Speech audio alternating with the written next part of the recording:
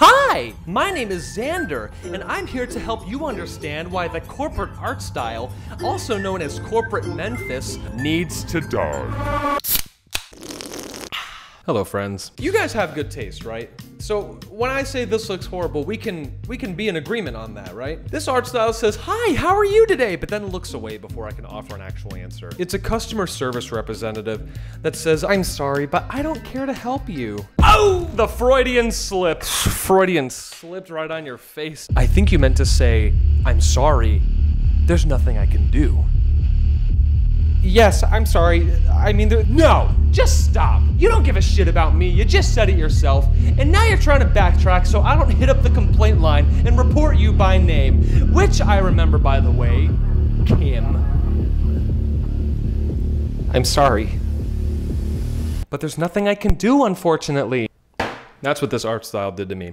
I never thought I'd see an image or a set of images that make me feel patronized just by looking at it. In the early 2000s, we had clip art, remember that? Well, I wasn't much for that stuff either, but I didn't feel the hatred for it as I feel for this garbage. It's almost like it's the evolution of early 2000s clip art, except this is evolved but inbred. It dropped out of high school to pursue freelance painting, but not like a trendy, cool kind of painting like graffiti or street art, whatever you want to call it. They're trying to freelance paint like an old-timey 15th century style. It's a pretty unique style, and no one really does it, so I'm optimistic I could start doing family portraits or something. Yeah, maybe like once or twice a year if you're lucky. Why you gotta be so negative? I'm being a realist, dude. Why couldn't you finish high school? It's the bare minimum! And none of these people look like anyone I've ever met or known.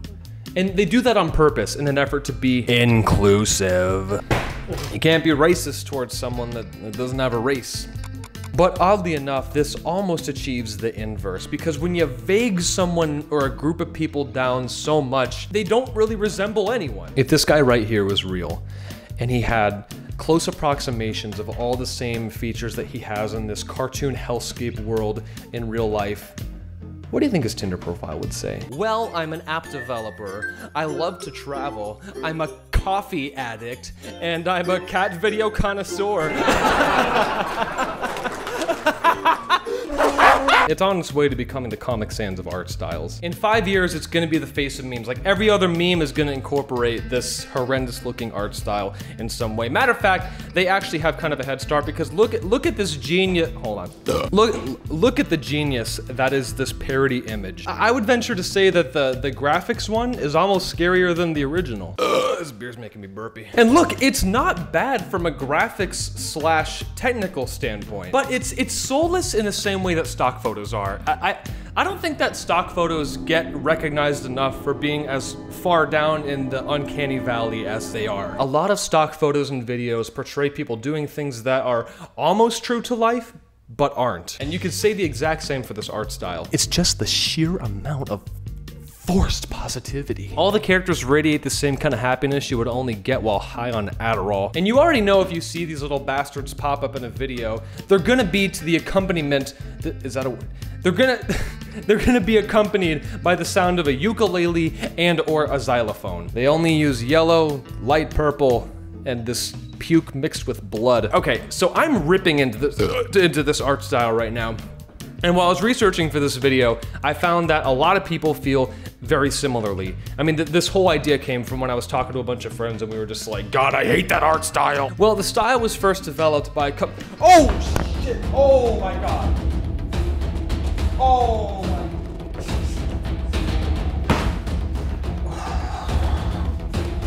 my. Dude, come on. Come on, that's clever. That's fun, right? Drop a like. Drop me a like. Anyway, well, the style was first developed by a company called Buck. Except it's not that kind of buck, it's this kind of buck. So Buck was approached by Facebook to do a complete redesign of their entire illustration and animation ecosystem. Well, little did they know, they were gonna redesign the entire internet because every company under the sun copied them. Buck came up with this whole thing, and they named the style Alegría, which is Spanish for joy. I think it's pretty ironic, personally. I'm actually glad it was Facebook that spawned this monstrosity and not like Steam or LaCroix or some other company that I actually have respect for. There are many imitators, but there's only one. Alegria. Yeah, thank God. You know what, Alegria? That was a good pronunciation. You're the imitator. Yeah, I'm calling you out. You ripped off Art Deco. You know what I'm talking about? Like back in the 1920s and 30s. Art Deco represented luxury, glamour, exuberance, and the faith in social and technological progress. I guess that's more like a 50s accent. Discount Art Deco looking at. But they admittedly look pretty similar, and I'm sure there was some inspiration taken from Art Deco in the creation process. So why is this one sleek and sexy, but this one is...